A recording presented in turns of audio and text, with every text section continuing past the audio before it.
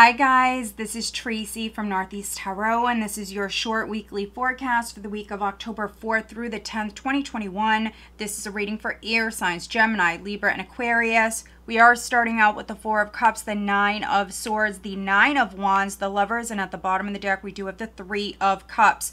Some of you, there's a possibility to reunite with someone here this week or make a new friend. This friend, for some of you, may turn into something more, but a friendship is very significant. I do see some of you standing up for a friend here this week. What do you need to release? And the answers you need are coming. Full moon in Gemini. Make sure that you do communicate clearly this week, guys, and pay attention to any red flags.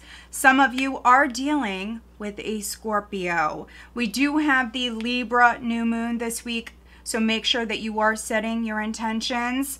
I think that you all are going to have a great week, guys. So let me know if you found this video helpful. Please be sure to subscribe.